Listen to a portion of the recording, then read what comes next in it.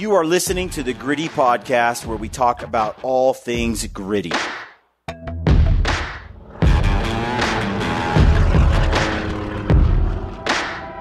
Welcome to the Gritty Podcast. I am your host, Brian Call. I've got Brad Hunt here beside me. Today's podcast is the Q&A panel discussion at the end of the Western Hunting Summit. We held two summits with Sthealthy Hunter. The first one we already published. This is the second summit, same format. Just a little different group of people. Yeah, slightly different group of guests. Joel Turner returns. Yep. There's a few others. And the audience asks us a lot of questions that were on the panel, and we just kind of rifled through them. It was a great discussion. You're going to enjoy it. I think that event just seems to every year get more and more meaningful, more special, more is taken in and learned. It's a community now. It's not just an event. Right. It seems that so many people that have gone always return to the summit. If they've gone once, they've gone twice. If they've gone twice, they've gone three times. It's like every year it's a goal to attend. You get to hang out with like-minded people. There's 40, 50 people there that share your values. Yep. You go shoot archery for 2 days, and it's like going to the Total Archery Challenge in the way that they're no joke. Ryan puts together these courses that are tough. A sweet 3D course together, steep downhill, steep uphills, They're fun. through brush. They're no joke, and but it's realistic. Yes. Like a real hunting scenario can play out. You're there to be instructed by people like Joel Turner. I think Joel, from ShotIQ and the Turner method, is a phenomenal teacher of how to stay calm and how to execute a controlled shot in a high stress situation. And he's right there to give you one-on-one coaching. I think that if you were to attend something like that, it's a very expensive event to be part of. And it's amazing to see those people that get to do that one-on-one interaction with Joel, how much it changes them. And then when you see them a day later and what they're shooting, or if some of the people we've seen from a year later, it's incredible. It's life-changing. Joe Rogan had Joel on his podcast not too long ago. Yeah. And he has made a profound impact on Rogan's shooting, and it was a very cool discussion to see, and Joel nailed it. If you haven't heard that podcast, you should go check it out. It was very good. Yep. You get to meet guys like Sam Davis, who is just, I guess he's in his mid-30s now? Yeah, late 30s? He's late 30s, and he's just high energy, but he won the archery shootout, the 3D course. Yes. Him and Barney are both there. They're amazing individuals to follow, but archery hunting fanatics, and they're your blue collar guys that get it done year over year, and they have just a wealth of information to share. You've got Jason Phelps, Cody. Yeah, on this one you got Mark Livesay, Dr. Corey, which Backcountry Medical changes people's lives because. Even myself, I didn't have that backcountry medical experience. Didn't have a very good first aid kit. He's got this totally year, changed. They butchered a buffalo. Yeah, we did a live buffalo. They shot a buffalo that Ty Stubblefield brought along, and we broke it down. And basically, we taught him how we would do it, bone out in the backcountry, the gutless method. We went through all of that. It's just an incredible event. If you're this, and it works for super experienced people as well as absolute beginners, never done this before. Yep. It really can, because it's not just, I focused on the bow, but there's a whole rifle course as well. Correct. And you have guys like Brady Miller out there smoking targets at a mile. And you're going on a course as well with rifles, touring and shooting and learning from some of the best. And some of those guys that were there, incredible shooters, and they're the guests. Yeah. So again, it's an excellent event. And right now, if you're interested in going right now, you could win a chance to go just by shopping at Sthealthy Hunter. Right now, it is open for enrollment. You can go to the westernhuntingsummit.com or westernhuntingsummit.com, and we'll put the link in the description field of this video. But if you go there, you can sign up now for next year, which if you're interested in going, I recommend it. Sign up, put in your deposit, get in. If you do win, Lampers and Hillary, Ryan and Hillary will reimburse you for that. But not only can you win an entry if you shop at Sthealthy right now using the code GRITTY, you can also win a huge prize package. Yeah. That is worth probably $3,000 or $4,000. Yeah, a little over $4,000. Over $4,000. Stuff like all the gear from Peaks, all the stuff from Sthealthy. You get an initial ascent 8K pack that's brand new to the market. And then you get the Wild Society food meals, which are not cheap. They're great meals. Like we've been. You should check out Wild Society freeze-dried meals if you haven't. They're good for your next hunt. They're an excellent. They're making excellent meals. They're giving 10 breakfasts and 10 dinners away in that package. It's a great chance. So if you listen to this podcast and you're inspired to go check it out. Sign up right away. Don't wait. I think it fills up pretty quick. It already has filled up. We announced it just a few days ago, and I think they're 1/3 of the way gone in just 2 days, even over the holiday. Yep. So if you really want to go, do it. I can't recommend it enough. There's not a lot of things where I would say, just do it. You'll never regret it. You know, especially when I'm encouraging someone to spend their money. Right. But I honestly feel like if hunting's your thing, you need community. You want to learn from the best, get better at what you do. There's not an event that's more personable and more meaningful that I've been to in quite a long time than this is. And that's the thing is you're not just getting hunting information. I mean, the personal connections and the just in depth that we get into in the podcast and, you know, our families and how we do things and how the guests do things as well. I mean, they touch us just as much as we touch them. Yeah. It's pretty incredible. Pretty incredible community. So, you know, not everybody has the budget to pull it off. So you can win. Just go shop at Sthealthy. I think $10 is an entry. Yep. Hope you enjoy the show today. Like I said, if you shop at Peaks or Sthealthy right now, you can win something. If you need gear, go ahead and do that, and you're entered to win. It'll be fun. Thank you for always supporting our work and what we do. We truly appreciate it. We couldn't do this and bring this stuff to you if you weren't there to support us. So thank you so much, and stay gritty. Welcome back to the Hunt Harvest Health Podcast. This is Dr. Hillary Lampers, and I am here with all these guys at the Western Hunting Summit combo event. This is our second event for this year, and we are doing the Q&A. I'm just going to let everybody introduce themselves really quick, so maybe we will start on this end. I am Brad Hunt. I am a co-host on the Gritty Podcast, Gritty Films, and the secretary for Brian Cole. All right, Ryan Lampers, the guy that doesn't talk as much as the rest of the guys on this panel. Sthealthy Hunter. Yep, Sthealthy Hunter. Hi, and I'm Ryan's wife, who does all the talking. Dr. Hillary Lampers, Sthealthy Hunter, Get Sthealthy Events, and we are the co-founders of this. Well, we're the founders of this event, but we could not do any of this event without every single person on this panel. So this is really everybody's event. All right, Sam Davis, bow hunter. Love to bow hunt, live to bow hunt, and that's me out of Wyoming. I'm Brian Barney, bow hunter as well. Eastman's Elevated is the podcast, and happy to be here with you guys. I'm Brady Miller. I'm the guy that's absolutely addicted to mule deer hunting only. Work for GOHUNT. I'm the head of editorial over there, all things written.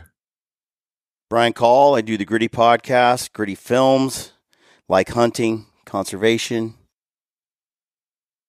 Joel Turner with ShotIQ, ShotIQ.com, and the Turner Method. Mark Livesay, Treeline Academy, Treeline Pursuits, and I'm really the slave behind this event. I'm Ryan's little minion. He bosses around before you guys all get here. Dr. Kaare Tingelstad, I'm the backcountry medical and remote expedition medical educator. All right. So this is your chance to ask questions. Don't be shy. We've answered lots of different types of questions. So if you guys and gals have any questions that you want to ask, please, this is the time to do it. All right. Well, I'll start. Say your name. I'm Josh from Minnesota. I've been following just about every one of you guys. I just met Sam this week, and I just met Corey this week. Otherwise, I'm pretty familiar with everybody. Just curious how you guys got started on the summit. What sparked that idea, and how did that get rolling? And then how have you, it's evolved, obviously. It's changing locations. How do you go about that? How do you make these connections? Oh, how did we start this, babe? Ryan's got to talk. I guess I'll go with kind of where the idea came from. And I've said this before, probably on podcasts, but so Hill and I got to be a part of this really cool event back in the day. I don't remember how many years ago. Probably 2016, I think it was. Years ago, yeah. And it's called Train to Hunt. Some of you have probably heard of Train to Hunt. A guy named Kenton Claremont started it. And it was a place where hunters could go do Spartan race type events, shooting, running, exercise, all the things. Like really hard things where in the end, after the 2-3 day event, depending on what it was, everybody had a ton of respect for everybody else. And, you hear the shared suffering was the phrase back then, and it's cliche, but it's very true. We realized that anybody who had taken part of that event, they all kind of were connected in a way, and we stayed in contact with each other, and we had this really cool community. And so Hill and I, over the years, we thought, man, that'd be cool. We actually held our own Train to Hunt event out on some property in Washington State when we lived there. And we met so many good folks through that we are still in contact with, that we kind of wanted to take on something like that and do it ourselves. And that's kind of what spawned the Western Hunting Summit. Yeah, and I would just second that with Ryan. I think, and he said this on many podcasts and stuff, is that mentorship has kind of become more important as we get older. You can do a lot of things and have a lot of experience, but as you get to a certain age, it's like if you don't share it, it's just going to die with you. So I think that Ryan felt really called to help other people that maybe hadn't had as much mentorship in their life. And I think that one of the most valuable things we've gotten out of this is meeting people of all ages, really, that just didn't know where to start, and they didn't know how to do even the most simple things, and they didn't feel like they had a community. I do feel like that's one of the biggest things that people will say to us that come to this, is that they like coming because they feel like all of a sudden they have a community of like-minded people. Because maybe they live somewhere where they don't have that, they don't feel that, they don't have neighbors that like to do the same thing, that kind of stuff. So that's been beneficial. The evolution of the ranches is really the first two we did just in Bozeman, and did daily hikes and stuff. And then we got the biggest response when we would ask people what they wanted more of, and everybody responded that they wanted to spend more time together and they wanted to have meals together. And so the first one that we did in 2021 was in the Crazies, and that was our first all-inclusive, and that's where everybody camped. It was just like this. And every year we get an awesome ranch and we think, okay, we're going to have it here every year. And every year the landowner either changes their mind or we change our mind. And we do have a very large return rate. And we've noticed that we like having it at a different ranch because it gives you guys something different to do. Because if we had it if we had it here every year, which this is a great ranch and there's tons to explore, as you see when you went out there in the breaks. But it just offers some different terrain and different animals and that kind of stuff. So I think that's been the evolution of it. Also, we, like I said when in the introduction, is that there's core people here that, this is our business per se. But I mean, you got to find a really good group of people that are willing to help and to take weeks out of a month. Last year, it was almost a month. This year, we're only doing 2, so it's like 2 weeks. But by the time the guys come set up these courses and they get that first week ready, they were here a week. So, and then it's weeks of preparation before that. So, I mean, these guys, especially Mark and Amy. Just Mark. Just Mark. Don't give him credit, Hill. You know what he does. Kind of a one-man show. No, but like if you want to put something on like this, and we really got lucky falling into Mark, because Mark's had an event business. Him and Amy have had an event business for years. And I mean, it's kind of funny, and tell me if I'm talking too much. You can shut me up, guys. Sorry. But the first one we ever did at the Crazies was our first all-inclusive. And I don't run an event business. I was just like, I'll just go to Costco and buy a bunch of food and feed everybody. And we had that first weekend, and Amy was like helping. She just got corralled to come and help. We didn't even at that time. She was just like, you want me to help? Like the women come, they're always like, can I do something? Can I help? And sure, you want to help? And by the end of the weekend, Amy was like, you need serious help. Like, you don't even know how much food you're feeding people. We're worrying, are we going to run out? And that event was like this event. We were out in the middle of the Crazies. I mean, it was a 2.5 hour drive to go get decent food. So she sat me down the day after, like this afternoon, and she wrote out how many people, how many pounds of meat each guy eats, how much. And she gave these guys a shopping list, and they went to Costco for the next 2 weeks. And she literally saved our life because she knew how to do that. And then Mark just knows, you know, he's a businessman with events. So he knows how to run this, you know, like tents and just all these things. Ryan and I just had this idea, but there's so many little things that go into doing this, and then making sure you guys are all taken care of. I mean, down to the toilets, down to the toilet paper, down to the, like, you know, the signs on the road. I mean, there's so much. So we could not do this without a really solid group of friends. And that is probably for us the most important piece of it. And yeah, so did that answer your question? Yeah, thank you. Okay. So I'm Chris from Washington. My question is, you guys talk a lot about the mental game when it comes to hunting. It's something that I've struggled with trying to do some solo stuff. I think a lot of it has to do with my physical fitness, but what did you guys do to build your mental toughness, and how much of your physical fitness you think attributes to that mental toughness? It's a great question. Yeah.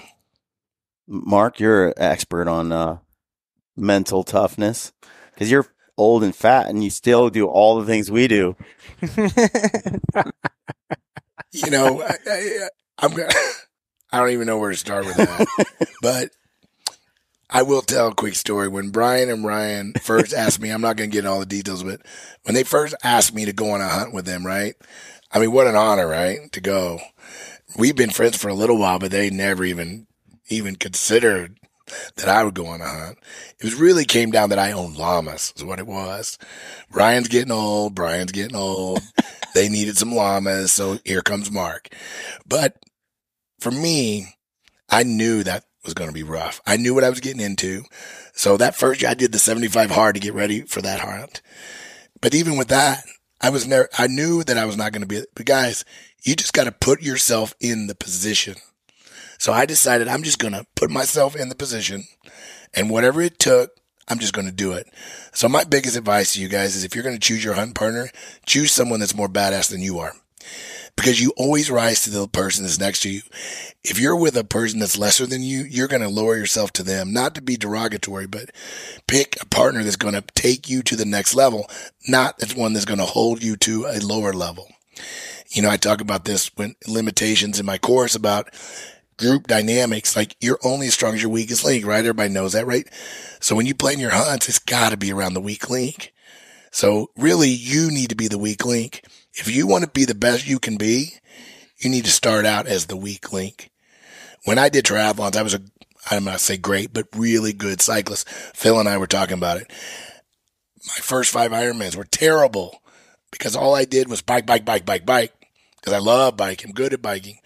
But once I said, quit biking, start running, start swimming, we were talking about times, I dropped 2 hours off my Ironman time by biking half of what I was biking.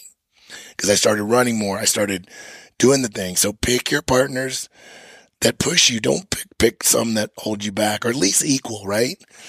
And so anyway, with these guys, it's moved me to a new level. I hate to give them credit, but I'm working out harder. When I'm solo, it's a special mindset solo, right? Once you have the talent to push, then you can do it. But if you don't, solo guy, I talked to, man, I'm so mad that I left early. I'm so mad that I went home 2 days early. It can be a real hunt killer solo unless you got it. Got it up here first. So I know it's a little long-winded, but pick your partners that push you. Joel, you deal with a lot of mental control. What do you think? So the mental game equation is knowing when, where, and how to direct your conscious mind into a specific task at a specific moment, right? So it happens with diet. It happens with physical fitness. There's a mental game to everything that we do. There's a moment of truth in everything that we do. Practice making decisions that cause your body impact. Hard things like a cold plunge every day for 3.5 to 5 minutes, right? Stay in there till the pain sets in. Just whatever you can do, work out hard, your diet, it's all a mental game. So understanding how to put your mind in those places. And then when you get out in the woods, it's pretty easy because you don't have to take a cold plunge every day, right? But that's what I do as far as just practice making decisions. And the hardest decision that you can make is controlling a movement that causes your body impact. Shooting is the highest level of concentration that there is, precision shooting. So you gain control of that first, and then gaining control of these other things in your life becomes much easier, believe it or not. Years ago, I was listening to a podcast where Jocko Willink was on there, and he said he read this article by these scientists that said self-control and discipline is finite, and once you run out of it, the wheels fall off, and you're just a victim of what you are. And then he read that, and then he said, I'm here to tell you that all of that is complete garbage, and it's a lie. Discipline begets discipline. The more you pick something like, okay, I'm just going to make my bed every morning. Okay, now I'm going to do this. You pick pretty easy things, I think, in the beginning that you know you can't fail at, and you execute. And you add more to that and more to that. The cold plunge, my brother did the Wim Hof thing for, I don't know, a year. And he'd go and he'd get in this cold pond, and that's a mental game every time you had to get in there. Like every day, every time you got in, it sucked. And did it get easier? Yeah, because over time, you start to develop that mental toughness. So I always think, your toughness comes from picking little things that are a little bit difficult, mastering those, and adding something else to it. If it's getting up at a certain time, making your bed without fail, like little things, and from there you can build up from that. Physical fitness, you ask, how much is my physical fitness impact my mental toughness? I don't know. I think they're kind of like woven together, you can be, certainly I think mental toughness is, can transcend your physical capability, your physical fitness, for sure. We've seen it like Mark does it. But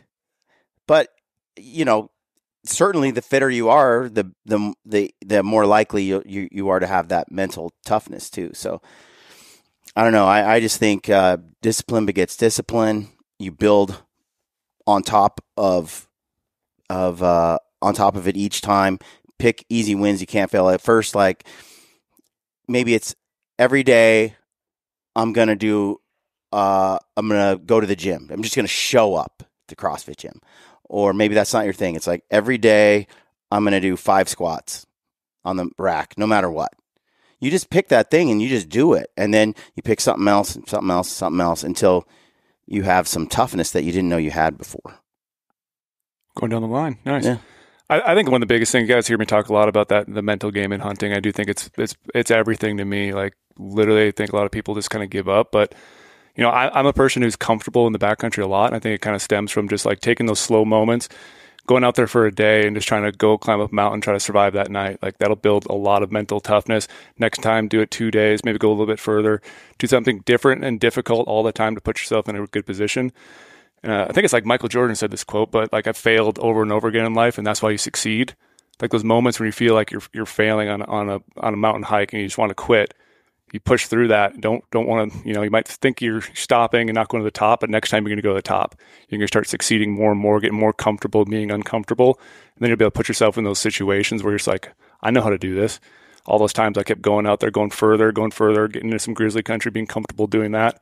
I think that just builds your mental game to the point where everything you do out there, like you'll be able to succeed and survive and also still pursue an animal at the same time to give you more and more confidence. Yeah, I think, you guys heard when I talked like mental toughness. It all starts and ends with your mind. Like it's so important to wrap your mind around it. But mental toughness is slippery. It's like really tough to obtain. So it's doing difficult things, and you're building momentum. You're building habits, whether they're good or whether they're bad, all the time. Every day you're building habits. So it's a matter of these long-term goals meaning enough to you that your short-term decisions reflect your end goal. So it's like every day you're faced with what to eat for lunch. Do I stop at a drive-thru or do I prep my lunch and bring it with me? That's one of those decisions that affects your long-term goal.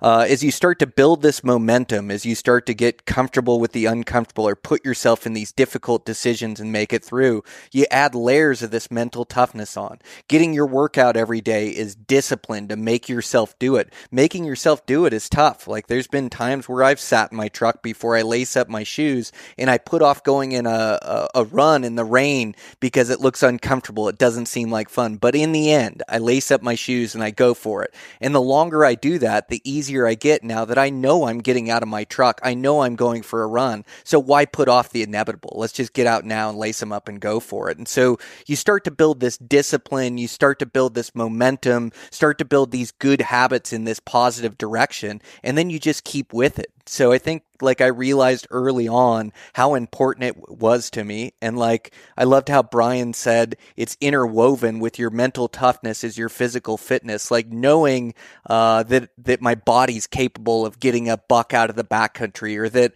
I'm capable of doing these miles. I have confidence in myself and in my body. And as you start to do these difficult things, you start to realize what you're really capable of and then start to push the threshold even further, And so I also find that when I'm in good shape, I'm not as worn down at the end of the day. When I get a good night's sleep, I recover and feel like a brand new human in the morning. So my recovery time's less. And I also notice that I have a better positive mental outlook on everything I'm doing. So if I'm not finding deer, I'm sitting there theorizing of where I am going to find deer. I'm not thinking about giving up or going home. And so always having this positive outlook on everything that's happening and the challenges and just picking myself up and getting back after it. And, I've quit early before, and the regret of quitting early is far more to live that for the entire year than to grind out 2 more days. So I've just learned those hard lessons. And through that, I've developed my mental toughness, physical fitness, and it's the reason why I arrow every animal I arrow. For me, I would say you're hearing it right here. There's a lot of just boils down to consistency in life. For me, it's get up every single morning and I'm going to go to the gym. And like Barney said, you strap up your shoes and you're watching it rain outside and you don't want to. And nobody knows if you do it. Nobody knows if I go to the gym or not. It's all accountable on me. And that's the same thing in the backcountry. I could tell someone I hiked 10 miles. I might have done a mile camped out. I could have camped at my truck. It's on you. Everything's because you asked about solo hunting, being in shape, and the mental game. So the consistency for me is just every single day. I'm going to get up at 4:00 in the morning. I'm going to get my workout in. I want to every day. I mean, it takes a little motivation to get there. Some days you love it, but there's not a better feeling than I'm at 6:00 and I'm done. That's like boom. There's a win. It's a huge win. And so for me, it just builds and it builds and it builds. And from that, when that consistency is rolling, then you become dedication. Because when you start seeing the results. When you start seeing you get cut, I just think of it in a workout sense for me. When you start seeing the results from a gym, because you're sore, if someone hasn't worked out, I don't like when people say I didn't get in shape for hunting season. It's well, don't get out of shape. You came out of September probably in pretty good shape. Roll with it now. You got momentum. Now you got a 6-pack. Your legs are jacked. Keep it rolling. And that's the thing is don't get out of shape. Age, everybody says age, my metabolism's slowing down, all this. I'm not a scientist. I'm not a doctor. I watch 70-year-old ranchers that work hard every single day. All they've done is eat eggs, bacon, potatoes their whole life, but they work every single day from daylight to dark, and they're doing it till they're 80, 85 years old, and they don't know any different. They just worked hard, stayed consistent their whole life. They had to work. Nothing comes easy, and consistency is the key. And I think if you can take that, that's what I do. I don't have any platforms or anything. I love to hunt, and I know the one way to kill is you got to be consistent. And there's times where I got a little girl at home, I got a wife at home. There's a lot of times you're sitting on the ridge, you're like, damn, like it could be real nice sitting on the couch right now. It'd be real nice to be home with them. I know what they're doing. They're eating dinner. My wife's drinking coffee this morning, watching the news. Like, that sounds real comfortable. That's not how you kill bucks. December rolls around, it's snowing outside, and you cut it early in September. You're going to be real mad at yourself that you walked out of there. So I know you've heard all of this before, but for me, it's just consistency creates dedication. And once you see those results, that's when dedication starts. People always say, I'm going to dedicate myself to doing something. It's got to start somewhere first. You got to build that. When you start seeing those results, then you create consistency on top of it. I'm just going to make a quick note because my profession, and Dr. Corey can probably back me up on this, but unfortunately, a lot of people wait to make changes in their life until they get some sort of horrible news, whether it's a diagnosis or whatnot, or you can't do anything, right? Like you got diabetes now and you're going to lose your foot or something, right? And at that point, it's a little too late maybe to get your foot back. You can still make changes. But I think our human nature and the way our brain works is that sometimes we get really caught up in what we don't have and what we're not doing and the negativity of that. And I see it in a lot of patients and the self-talk that you don't actually have any power over this, like everything has power over you. And that's a very, very common narrative. And I think we've all been through that at times in our life. Like we feel like there's nothing that, everything is against us. And in some cases it may be because we all come from different places and we all have different educations about things. But the truth is that it's pretty miraculous that when you wake up in the morning, your eyes open. And you have the choice to do something. And it's very cliche, as Ryan always says.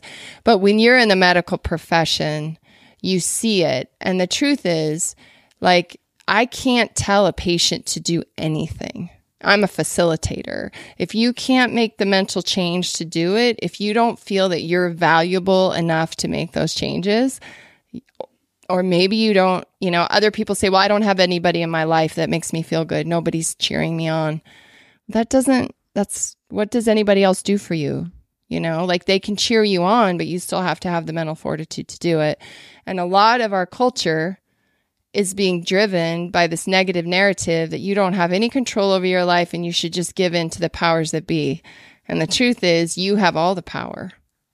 And I think that's the mental game, is accepting that you actually have so many choices that you can make to positively affect your life, whether that's killing big buck or losing weight or having that mental fortitude. Life is just hard in a lot of ways and you can't get around it. And life is also now very simple, which I think makes people lazy. So I don't know, Corey, if you... Yeah, I would say don't outsource your well-being. I mean, your mind's an incredible thing, and there's nobody that I've met here that can't go out and solo hunt. But you got to believe you can do it. And what I've tried to teach is, don't rely on this hospital and an emergency department to tell you whether or not you can continue your hunt. There's some basic things that you can do to assess your situation. And I think that's empowering. I mean, all these things that you've learned the past few days give you one more tool in your toolbox. And I think the more tools you have, the more confident you start to feel. And then you can start to say, hey, my mind can use all these tools and I can rely on myself. Being self-reliant, there's nobody else better to hone those skills than being out by yourself. I think it's pretty cool. I was fortunate to meet your daughter last year and your daughter this year. Two daughters, Izzy and Ellie. Mm-hmm. Ellie went out on this whole hike with us, comes back, and then had to smash a whole bunch more miles afterward and run all these miles. Now, what is it that got your daughters this way that they that they put in work and they have that discipline, and that's a mental grind. That's mental toughness combined with their fitness. What is it? You know, when Kim and I met, we were living in Minnesota at the time, so our wilderness was the Boundary Waters, and we met in college and we started canoe camping and going further and further into the Boundary Waters canoe area and stuff like that, and getting longer and longer trips.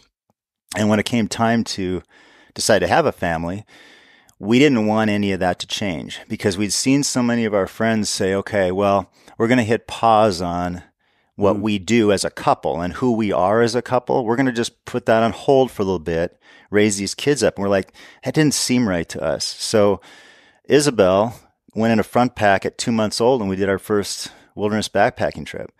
And I remember we were breaking through these snow bridges, and I was stopping on my backpack and on her without, falling through these snow bridges. And people would say, well, really? Is that really good parenting? I don't know. I mean, you'd have to know my daughters. I'm impressed. Because, I guess what I'm getting at is we had what defined us as a couple and as a team, and we didn't want anything to change that. And we wanted the girls to be doing those things with us as they became adults. And we just figured, well, we're just going to keep living our life. This is what our model is. And I think they just learned that was it. That was what their life was going to look like. Because I've never said, hey, we're going hunting now. Are you ready? It's like, Dad, I got my stuff ready. What are you slowing down for? I mean, come on. So they were doing hard things from day one. They did hard things. I mean, I remember lots of hikes, in and out of the backpack, when they could start to walk. Then I switched to the kid frame backpack, and I had them done there. And pretty soon, they're walking a half mile, and then they're back in the backpack. And then they're running ahead with the dog, and they're coming back. And it was just what we did. And I don't know if that was just, we didn't try to do it. It just happened. And I think some of it's you obviously start with a foundation. So, I can't discount the fact that they were just born with determination. But I think then our job is to just kind of encourage each other and kind of garden that soil that you've been given. And I think that's what we can all do at these summits, is that kind of like what Hillary said, our world is trying to pick us off one by one, right? Because we're kind of this weird minority of people who want to be self-sufficient and do these hard things. So when we're out there doing our thing, we start to doubt ourselves, like, well, I don't know if I should do that thing solo, right?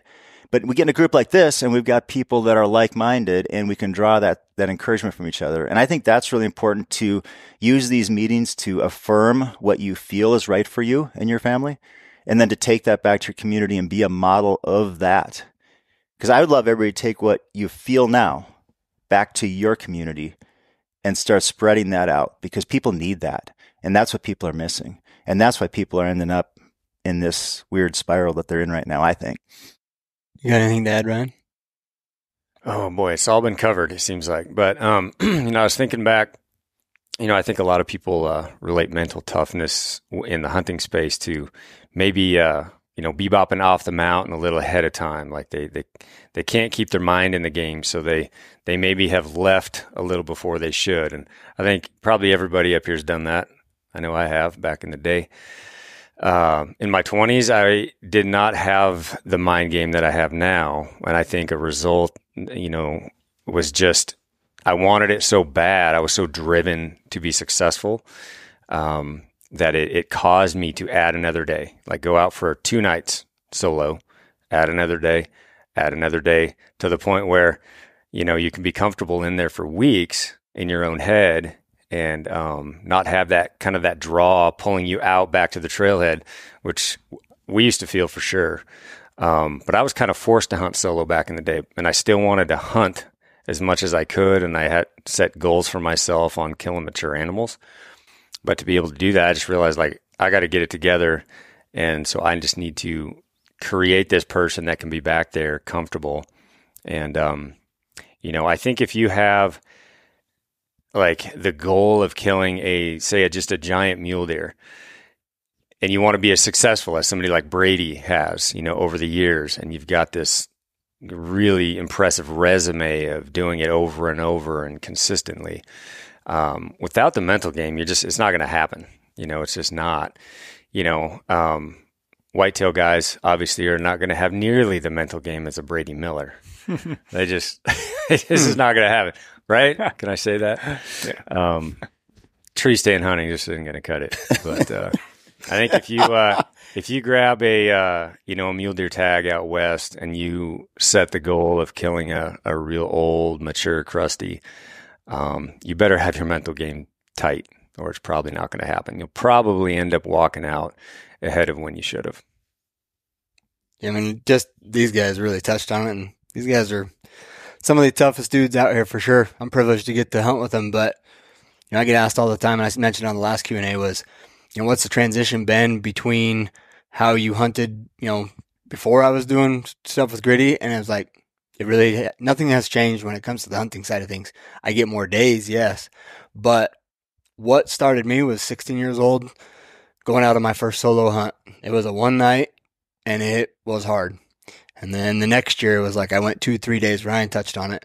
And what you have to do is just start doing the hard thing. Whatever, like now, I've always been fearful of snakes. Like, I hate snakes with a passion. But I've got to the point where now, like, I'm okay with a snake, and I'll actually grab a snake. Not a live snake, but I've got to the point where I'll touch a dead snake. Still won't grab a live one. But that's just something that you have to do the hard thing. And every time you do the hard thing, and the more you do that hard thing, the easier it becomes. Like with us spending 10, 20, 30 days, we could go 365 days a year on the mountain, comfortable as can be, no worries, as long as we had some food. Like, we've been doing it so and much. If they didn't have so wives. Easy. And if we didn't have wives. No, we're grateful for our wives because they allow us to do that and hold the fort down at home. We're blessed to have wives like that. So just doing the hard thing, because, my hardest thing is going to the gym. I don't like the gym. But instead of going to the gym, I'll throw on a 150-pound backpack and I'll go hike 2.25 miles as hard and as fast as I can do that. I may not be throwing iron around, but I'm still doing hard things to keep my body physically fit and my mind to still do that stuff. I think we have to thank Hillary Lampers, because if there wasn't a Hillary Lampers, we would not know Ryan Lampers. Mm-hmm. That's right. I was on a hunt with Ryan, I don't remember, maybe a year or 2 years ago, and we're in the middle of nowhere, and there's this cabin out there. Nobody lives there. It's just it's the middle of nowhere. We're hunting, I think it's like day 15 or something. And we have to leave. Like, we've tagged out, I think, on a couple, but we still had some tags left, which is hard for Ryan to ever quit if there's still a tag in his pocket. And so he's upset. He's mad because we have to leave. It's like finally it hit that point where he's got no choice, and maybe it was the end of the season. I don't know. But we're walking out, and he looks back at that cabin. He's staring at it, and he goes, "You know what, Brian? If I didn't have a wife and kids, I'd figure out how to live in that cabin, and I would never leave it." And I was like, I believe you. I want to add one thing to what we all said here. Friedrich Nietzsche said, "He who has a why to live for can bear almost any how." So when you do think about, like, in my mind, I always kind of have the why. Like, why am I doing this? What do I want? And that, if I cultivate that properly, I have motivation. And sometimes that why is rooted in, like, I want to make a positive difference. Sometimes it's, I want to prove somebody wrong. Sometimes that's a stronger motivation for me. And that's why it's good to have friends that shame you. And then they kind of keep you pushing harder. I remember one time I was about to come home on a solo elk hunt. I think it was my first real long, serious solo hunt. And I missed this bull twice because I had the dial to 70 and I forgot and I shot. And I did it 2 times in a row before I figured out what was wrong. I only had like 3 days left in the season. It was pouring rain. I stuck it out for like another 4 days and hadn't seen an elk. I was really discouraged, and I texted Ryan about how bad it sucked. And I was kind of thinking about going home because I was probably not going to get anything anyway. And he texted back and said, well, there's nothing to go home to except being a loser. I'm paraphrasing, but it's kind of what he said. So I was like, well, hell, I ain't going home. And then I shot my best solo bull, my first solo bull. And you need some I think you need somebody out there, if you can get that person, to really pressure you and help you along. That certainly is huge. But have a why. Question. This question is for Ryan, the man that talks so much. I'm TJ V Hill I'm from Idaho. When I went to the Crazies with you a couple years ago, there was a dozen or so of us, and we had, 8, maybe a dozen glassing sessions. And it seemed like every time you were spotting those critters every time, the first time, and there's 12 of us on the mountain. And I'm just curious, other than the obvious of patience, what is it? And I think I talked to Grady about this and maybe a few of you, but what's a couple of the key things that you do that make you so good at what you do at that? At the glassing? Well, that's a good question. I don't even know if I can answer that question, honestly. I can answer that experience. But it is. It's, I think competition, number one. Me and Brian have talked about that. We're always in competition for spotting animals. And we've coined this, ye who spots them, gots them, right? So when you're around other people, you're doing anything and everything that you can to try to spot the animal first. So, you're first taking a glance at the hillside, and then you're just really dialing it in. I don't know. I don't think it's the glass we use necessarily, but I think it's just that it's competition with the guys that I hunt with, and so far, I mean, with Brian, I can out hike him, so I get to the glassing spot ahead of him. And I have all this time to find these animals. Now with Brad, that's not the case. More time. That's why I like to go. You go to that ridge, and I'll go to this. So if I can get there, I can find it. It's just he gets there first a lot of times. Brad hikes as fast, if not faster, than me. So that's not the case anymore. So I have to up my game, and then it just becomes a competition. But I think, like Barney said, experience. We've just done it for so long. You just kind of have a knack for where you should be looking and where you shouldn't be wasting your time, especially for mule deer. And what's that quote you say, Brady? Mule deer hunting isn't a science. It's not an art. Mule deer hunting is an art and not a science. Is an art, not a science. And I think that comes from doing it so often for so long. You just kind of get this natural ability to look into the right areas. I think one of the things that I noticed the first time, because I had hunted with a lot of people, a lot of talented people, but nobody that could spot every animal, like on a hillside.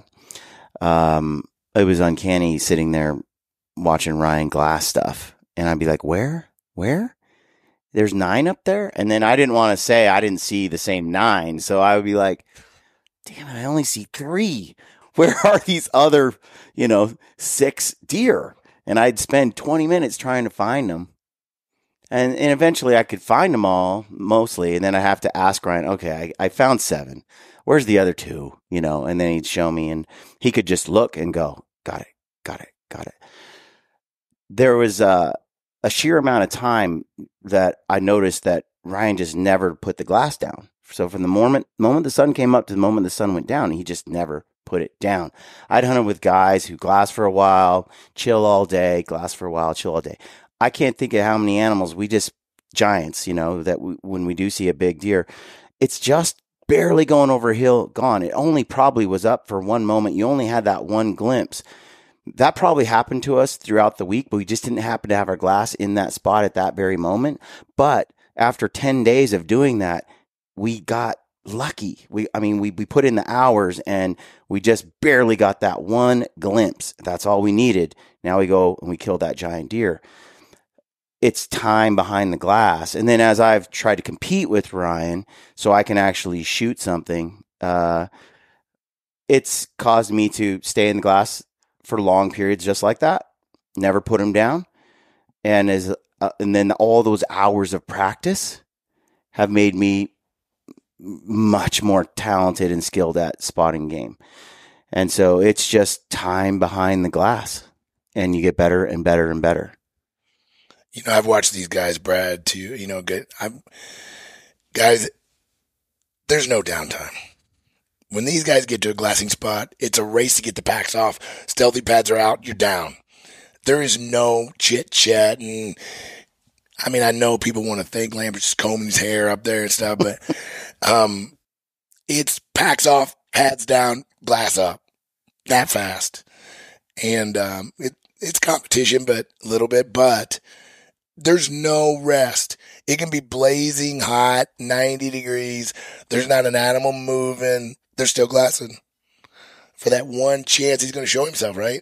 Yeah. Most people are going back to camp. They're glassing in the morning. They're glassing in the evening. They're getting there an hour after daylight. They're like, oh, man, we got to hike back to camp. We got to walk down the trail for a mile. If we head now, we can get to camp at dark. That never happens. Well, I'll say this too, yes, it's a competition always. We're very competitive, but we want to see our partners succeed just as much as we succeed. And if Ryan spots a bear, I spot a bear, maybe Ryan's already tagged out, he spots the bear, guess what? Who's on the list next? Me. We like seeing each other succeed, and we're a team. We bring the films together. Being a team, everybody's success is what we care about most, I think. Unless it's a wolf. I want to remind people that... You hear it, you don't get it. I remind people, if you've seen this film where Team Pedro Gritty were stomping Lampers, and Brady definitely was flagging. The Hubble telescope wasn't so He was great. getting his butt kicked. And then Brady got a hot streak, and he was seeing everything, and it was starting to catch up. And you'll go through these ebbs and flows, too. It's like Pedro just happened to spot it a millisecond before Ryan, 6 times in a row. It was really pissing Ryan off. It was really fun to watch because it doesn't happen very often. Yeah, I noticed. That's a good question. The other day we were out here, Mark and myself. We're out there just glassing for animals, sheep and elk, and he pulled one over on me. He raced out there and got his glass up before I could even get my glass up, and he saw this great bull and he laid claim to it already. So, yeah. No, we started the exact same moment. No. And I may not remember correctly, but I remember the very first time Ryan and I, it was 2021 or something, Ryan and I hunted together for the first time, just us. And we got to the glass now, and I feel like there was a conversation between Ryan and Brian at the end of it, and Ryan's like, I don't know if I like Brad. And so I'm asking Brian, well, why? And he's like, well, he beats me or is right behind me to the top of the mountain. And he's like, most guys don't do that. So, a glassing advantages. Yep. Faded. But it's fun. Good question. Casey from Washington. So I'm 40, just started hunting. I guess you guys talk about mentorship and you hold these things. And what my question is, hunting has saved me or just helped me get through some of the hardest times just recently in my life. So, and I can go into that, but it's what does it mean to some of you guys beyond food or antlers or anything else? Some deeper dive into, it seems to be this spiritual thing for me almost. So I'm kind of curious. What do you say to a guy like me? What does it mean above everything else? Hunting has been in our DNA since the time of man. And with all the busyness and stuff, and you go spend a few days out there, you learn to find yourself again, where you get the rush of people, the city.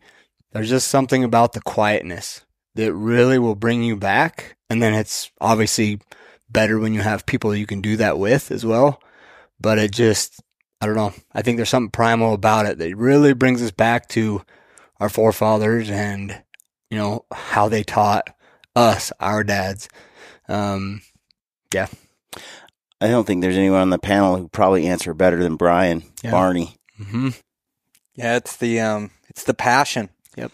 It's to have something you love with every fiber in your being, that you're willing to sacrifice for, that you're willing to put in all the work, that you're willing to work 365 days a year to try to give yourself a chance at success.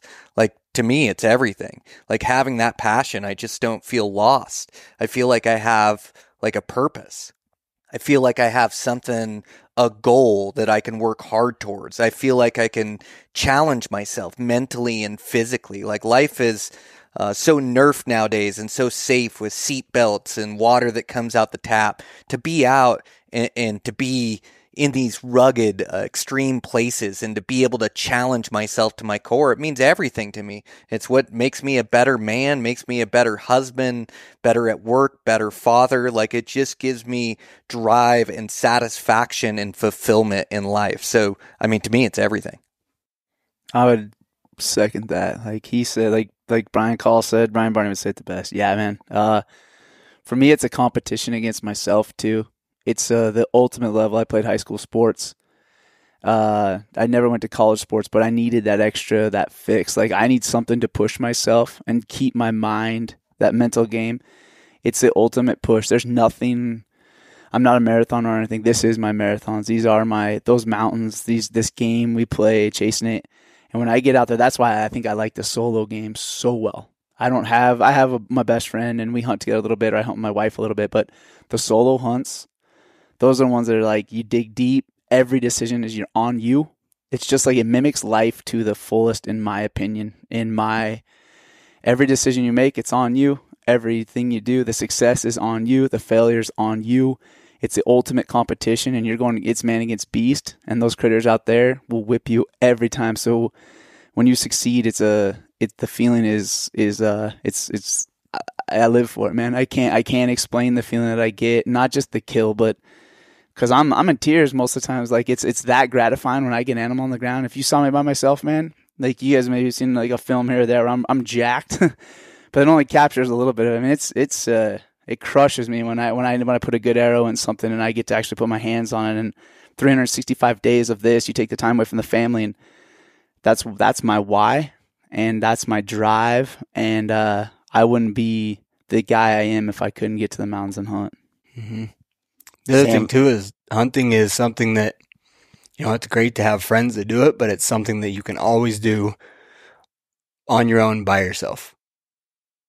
And you can still share it, like, do it by yourself, but still have a awesome support group in this community and with others to share it with. Because Sam, you talk about going solo, but you have some hardcore buddies. I do. And you all keep track of each other, like, by the day, it seems like. Oh, yeah, man. There's about 5 of us, and, like, I'm very fortunate in that. Like, everybody always looks for hunting partners, and there's this crew. I went to high school and college with some guys that we started bow hunting. We were all like 14, 15 years old, and we all have families now, and I mean, you want to talk about hold each other accountable. We all work out. We all work out separately. We all shoot our bows. When we go to an archery shoot, we'll all enter with each other. You want to talk about, you hear these guys talking crap? My boys, like, it's all competition. We have a Snapchat. I know that sounds funny. We have a Snapchat group. We call it every year. So, like, we're last year with the 2022 killers, 4 out of 5. Like, who didn't kill an elk? You're the odd man out, right? It's 5 out of 5. I know that sounds silly, but every single thing we do is accountable. There's been multiple times where you'll hit service and you'll get Snapchat, and no kidding, we had 3 guys bowl down, bowl down, bowl down. All 3 of us, different areas, probably scattered over 200 miles. Each one of us, nobody's helping anybody pack because everybody's got their own bull down on the exact same day, September 18th, September 11th, 2018, and we all hit 3 of us killed bulls on the same evening. I mean, so when you got guys pushing you like that, they might not be right there, but that's that ultimate why too. I mean, we create some competition between. They're guys none of you guys will see on Instagram. They're quiet, nobody knows them, but I run with some studs that I'm very fortunate that I do, and over the years because they've pushed me. You can still have the vehicle of hunting, that allows you to have really close relationships with people who share that same passion, and yet you don't have to hunt together to still have that community. You can hunt solo, like Sam just said, and still have that community. And I think community is something that the modern man is really lacking. Church going isn't like it used to be. The Rotary Club isn't like it used to be. We're all lacking. I found community at a CrossFit gym. They were like They're like family, you know. And then these guys are family too. And it's that community part that really drives me. You know, if you don't mind sharing, what's your answer to the question you asked? I don't mean to put you on the spot. No, it's fine. I just want to get the words out, right? So, I grew up without parents, really. Like, no dad. My mom was there, worked at night, I never saw her. I really had no influence in my life. I've kind of made all my own mistakes, to make a long story short. But a lot of hard times. Met my wife when I was like 30. Things seemed to get better, and then I've struggled with that mental game because of the past, and I almost like live in regret sometimes, if that makes sense. But a couple years ago, things just got to be a lot, right? So like I was 30 pounds lighter. I'm not eating. I'm like going to the dark side. I got 2 little baby boys. I don't know how to be a parent, right? So no one does. I mean, I just didn't have any to teach me. I learned what not to do. But when I had those kids, and my little brother died the same year my first baby that I lost died. And we lost another one 2 years later. And then we had 2 more baby boys, and all of that, just me and my wife, we were the only people we had to turn to. But I just had a lot of other things, the business, everything kind of dragging me down. So like a year ago, I had to make a change. I gave up anything bad I was doing. One of my buddies, like, we call each other best friends. We barely ever talk, but it's like, he's got to get you hunting, man. Got to get you hunting. And my family had an elk camp growing up, but my dad wasn't there. I never got to go. I just heard stories at a reunion or something like that. Like, I didn't know anything. I never shot a gun. I never been around it. And then I did it. And, I have not slowed down for a second. I changed my nutrition. I changed everything, diet, exercise, built the gym, spent every extra dollar I had to pursue this, sold everything that I thought I didn't need, changed my life. And I no longer am in the dark side. And I just owe it to a lot of you guys and your podcast. And I've never been influenced by anyone. And it was kind of a hard shock to be influenced by guys younger than me, older than me. So what you do, I guess what I'm trying to say is what you do means a lot to a lot of people you probably don't know about. So thank you. Thank you. I don't know what else to say. It's a great story. I'm not crying. You're crying. You're going to make Brian cry now for sure. Man. One thing I've noticed with these. Brother. Oh, sorry, Mark. I was going to say, Mark didn't have any parents either. I didn't have them. My dad was terrible. I was on a path like you. I was lucky that I had some uncles and stuff, so I was exposed to hunting stuff, but I really had to pull myself out too a little bit. Dude, my story didn't pales in comparison to yours, but it's a community that's gonna be like this forever. Just can't let go of it. I appreciate being able to meet everybody behind me as well. I mean, these guys have each other, and now, I feel like I got some of you guys, maybe not specifically, maybe someday. I mean, it's just, it all means so much. So appreciate that. Olin showed up in an OG Gritty shirt, Gritty Bowman from way back in the day. And mentioned, how that impacted him, and it makes everything that we do, feel worth it, so, big gratitude to all of you as well. You guys, all these guys up here, and including myself, you wouldn't have been able to squeeze any tips out of Ryan 20 years ago, any of these guys, right? Everybody up here, I think, that went through a cycle where it was like, oh, I'm keeping my stuff tight, right?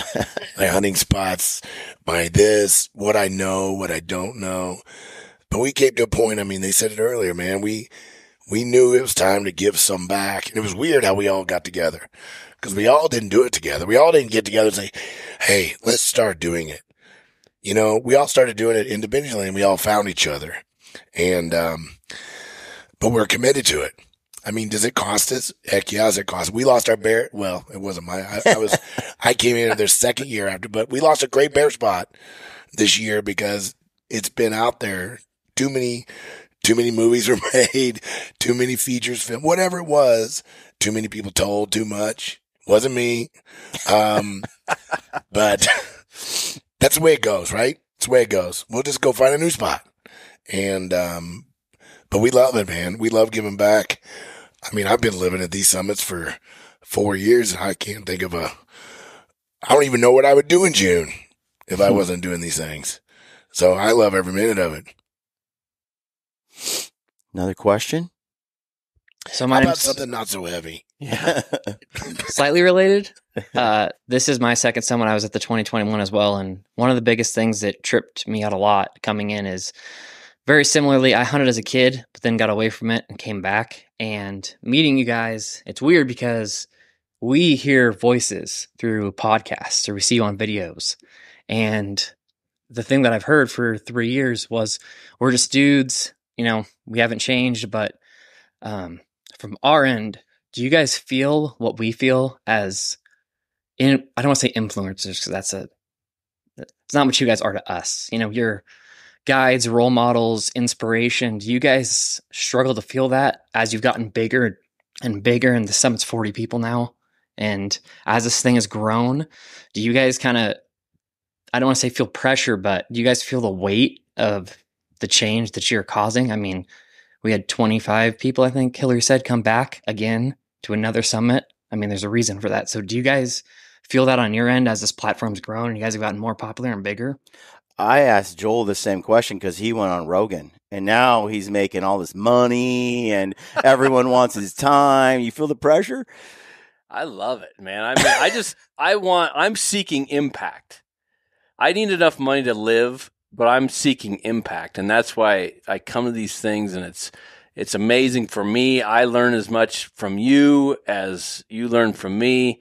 And the impact that we're having, we feel it and that's what we thrive on. And so I don't see it as a pressure to produce or anything like that because we know that what we're putting out is what people are seeking, right? And obviously with all the return people that we have here.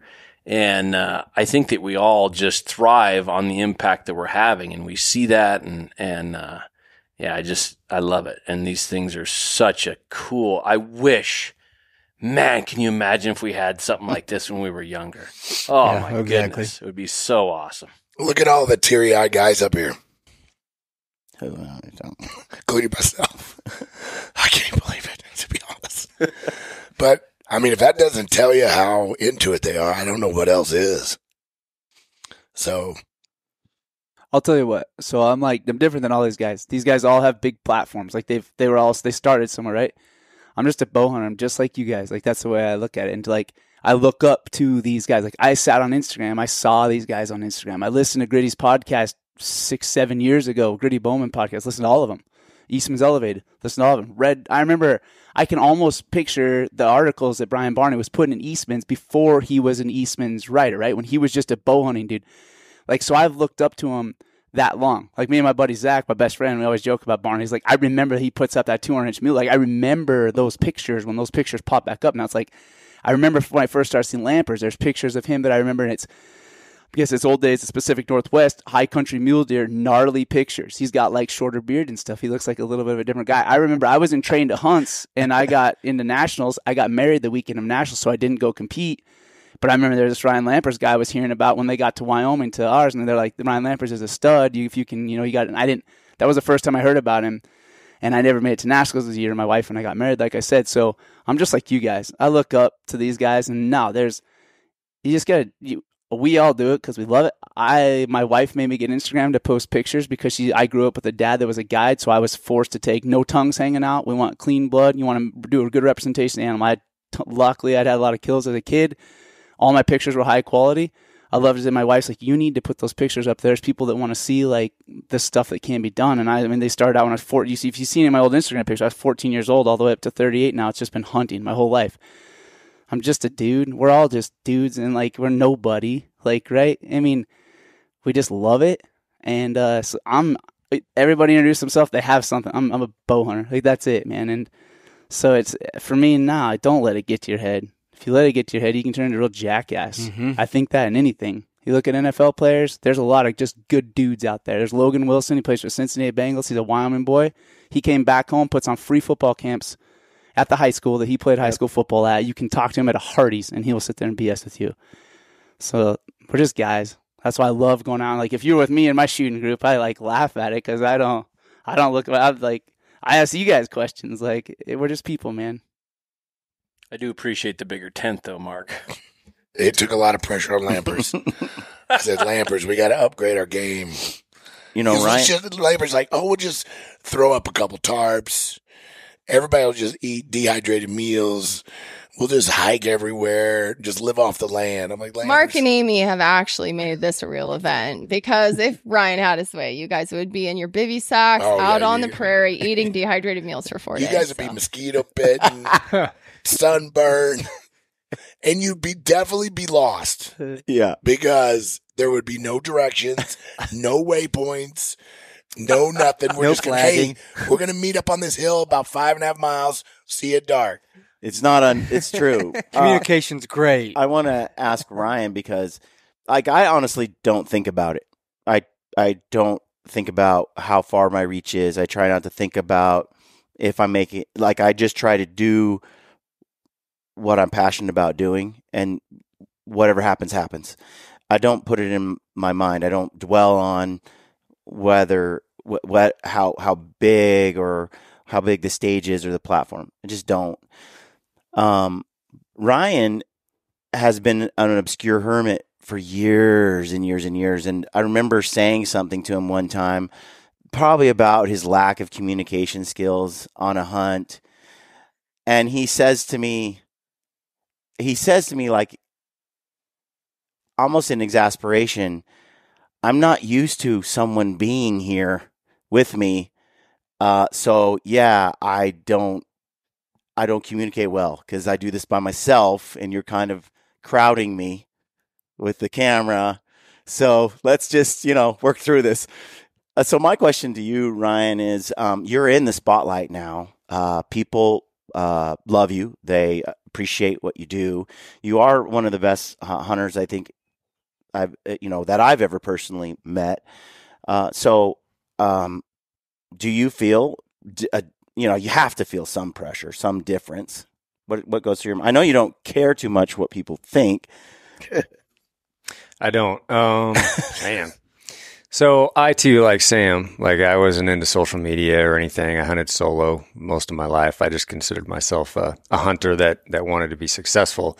And if my family was about the only people that knew about it, which was great. But then Hillary started the old Instagram account and got me rolling on that thing. Those dang wives. She threw the first few posts out, and she said you should just share some pictures and stories. And I fought it in the beginning. Didn't really want anything to do with it. He said his number one goal was to never make a comment on social media. So I was wrong. I quickly realized there is value, and the community opened up a ton. We like to belittle social media a lot. It's easy to do. It's an easy target. But at the same time, it is a great place to meet like-minded folks, good folks. Without it, we wouldn't be here. I wouldn't have met Brian all those years ago to train to hunt. We wouldn't be hunting partners now. So it's got just as much of an upside with how it can put people together. So, I don't know. I really enjoy it. I'll be the first to admit, I enjoy, and it's probably because I don't have to have physical conversations with people because that's awkward for me. But I can just sit there and give responses to the best of my ability to people who ask questions. And I do like that. I have enjoyed that, even though it does take away a lot of family time at the end of the day. You know, a couple hours at the end of the day is burnt up on doing that. But I've found makes me feel good now. In my 20s and 30s, it would not have made me feel good. I wouldn't have done it. You know, I was very selfish with my time, and I didn't want anybody to know about hunting. Less people on the mountain meant more success for me, most likely. And that's not the case now. Now, you know, you get to a point, I've got daughters, so I want to see a future for them like we've gotten to experience, you know. I want them to have opportunities when they grow up, and without sharing this thing that we've become somewhat good at, and we try to inspire people to do it and realize it exists. Without that, I don't know that my daughters are going to have the same opportunities that I had growing up. So it's a long-winded answer, but yeah, I don't feel like pressure to do it. I kind of enjoy it, even though, as you guys probably witnessed at this event, I'm pretty awkward in conversation, but I am happy to answer questions for sure. That's probably the most Ryan has said in one setting since I met him. Yeah, another question. I had a question for you guys. My name is Ricky. I'm from California. Last year, I was blessed to have my first baby girl. She just turned a year 2 weeks ago, so I'm stoked on that. And one of the reasons I got the approval from my very supportive wife to come here is, aside from you guys being phenomenal hunters, is she sees and hears how great of fathers you guys are.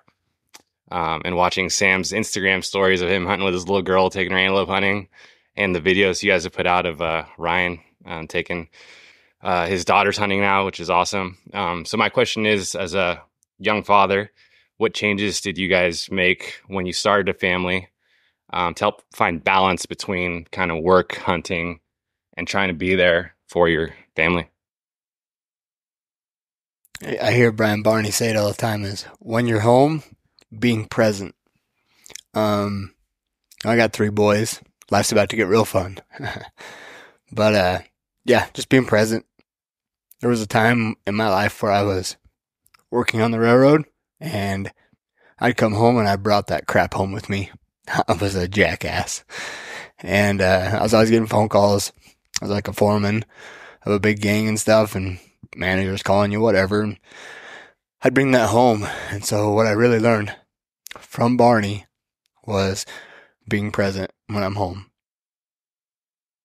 Yeah, I think it's, how you do one thing is how you do everything. And it's this balance between trying to set a really good example for your kids and having them chase their passion and do what they love to do, but also spending the time to nurture them and spend the time with them and to nurture them into good human beings. And, I have 2 daughters and they go hunt with me and they're into doing an adventure with dad. And the younger one, she might really fall in love with hunting, or heck, the older one, it might be their thing. But right now they have friends and they have sports and they have school. So my job as a dad is to be able to encourage them in their passions and the things that they love. And so I find balance with, being engaged with my family. We eat a meal together every night at the table where there's no TV. We talk, we chat, and just being engaged, like not bringing problems and issues home. And when I'm with my family, I am with my family. They have my full attention, my full effort. I think it's definitely a tough balance, as it is tough to be away from your family to chase these dreams and chase these hunting aspirations that we have. But I think it's being just as passionate about your family, getting out in adventures in the summertime, being just as passionate as spending this quality time with your family, being just as passionate about raising your daughter in the lifestyle with the attributes that you really admire, that you want them to have. And there's different tools to get there. It doesn't always have to be hunting. It can be My daughter loves basketball, my youngest, and she puts everything into it with her basketball camps and with her teammates and supporting it. So I really encourage that, and I show up and support that. And I'm able to give her insight or give her talks that are like really hit home with her because that's what she loves to do. And so there I'm able to teach her those lessons. So it's definitely not an easy balance, but I think all of us try the absolute best we can with the time that we have to really help, be there for our families and be leaders for our family. I think you have to adore your wife. I think you can show your kids what a real relationship should be like. And that's really powerful if you two love each other and you really take care of each other. My wife has always encouraged me to start the podcast, to quit my job, to travel, to go to another state if I needed to. She was always there to push me and help me feel like I could do anything. And then I was always there to try to build her up and help her succeed. And that's powerful, I think, for kids because they see what a healthy relationship looks like. They see that what they may want to emulate as they get older. And I think you can start there, and it's pretty easy because you guys fell in love for a reason. You decided to have a family for a reason, so you can just keep building on that. Don't let it slip. Don't let it get away from you. Or you can raise a son up like Eli that's starting to kick my ass. And the biggest mistake I ever made was bringing him out here. And introducing him to Sam and Barney. He's like, when the first day, he's like, Dad, man, I love shooting with you, but you think I could go with Brian and Sam? I'm like, yeah. And then I hiked with him. He's hiking with me and he sees Barney. I'm like dead meat. He just leaves me. He just leaves me on the side of the road and gone. And, but guys, I love it. I mean, when I could see that, I know that we're doing something right. But he's hyper competitive, hyper driven, but it's not me. I mean, some of it's us, right? But bringing him here, exposing him, letting him go along. Those hunts that we film, and he lives for those. To get that boy to go on a foot and half snow with just me, minus 20, whatever it was. But when Brian and Brad were there, and man, he's getting up. They shot a bull. Quick story. We were on this glassy knob. We were freezing our asses off. And we were just waiting and waiting. He was learning a lesson about patience, right? We're looking at a bull that we could shoot. He's right there. But I thought it was the same bull that they were looking at. I'm like, we can't shoot it, buddy. What? Can't get it on camera. And he's just like, and he's just freezing. So then we left a little early to get down the mountain because, we really couldn't do anything. They were still on this bull. So we hear the shot. We hear a shot. Or I actually got a text. They killed the bull. And I'm like, oh, they're good. They don't need our help. And they can do it. And he like, we get a little more down the trail. He goes, Dad, we should go back. We should go back and help him pack it down. I'm like, oh, hell no. But it was really cool that he was freezing, but he wanted to go back, and help. And I knew we were going to go back with the llamas next day and get the bull, but no, that didn't happen either. One trip, but he was ready to go back. But so it's been nice to see him transform. But the key here is you can be the best dad you can be, right? But I feel like you also need to put your kids in some role models. Kids really step up their game when they're around other men that have the same, maybe a little above what your skill set is, maybe a little above. And I've just watched Eli. He's flourished coming to these things. So. Well, it validates what they're seeing, hopefully, from you. But there does come a point where your kids start to say, is the old man is he on? But when you get him in a setting with like-minded people, then they're like, it shores that up. And I think confidence for kids is so important, for them to know they're headed in the right, and like a family is like the launch pad, right? It's like, you got to have that foundation so they can stand on that and know that rock's not going to fall. And once they feel confident with that, then then everything else is just adding to it. And a team like this just strengthens that whole thing. You'll be successful because Go ahead. I think Mark, Joel, and myself are an exception, but have daughters. Ryan, Sam, Brian, Barney. They all have daughters. Boys are a little harder because, like me, I love hunting with these guys. I love hunting with my dad, but at the same time, like getting to the point now where my oldest is 10, so just doing a little more with them, just because I want that experience with my boys. So I will say, what you do is what you teach. We've talked about being an example. What you do is what you teach. So what I see is a lot of people that will say one thing, try to teach one thing, but they do something completely different. They're not listening to what you say. They're watching what you do. So what you do is what you teach. And if you follow that principle, you'll change maybe some of the things that you do. And just on a side note, I know what you do for a living. You see a lot of crazy things. So just be careful. Don't let that define you, right? Like I spent 20 years as a cop, and I just never let that define me.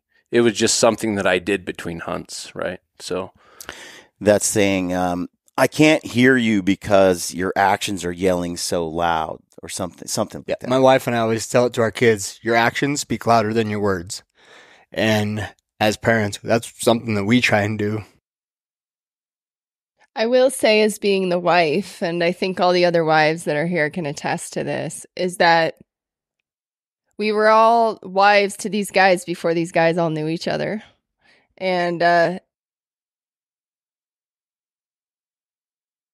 think that, geez, you guys got me crying. What the heck? This is so weird. This is like emotional. Heavy.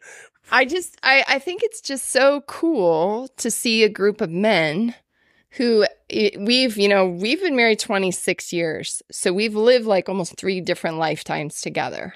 Right. And just the transformation that I've seen in my husband with this community, with this group of men, and his ability, one, to ask for help and to wanting to just do something like this. I mean, that transformation is not something that just comes on by yourself.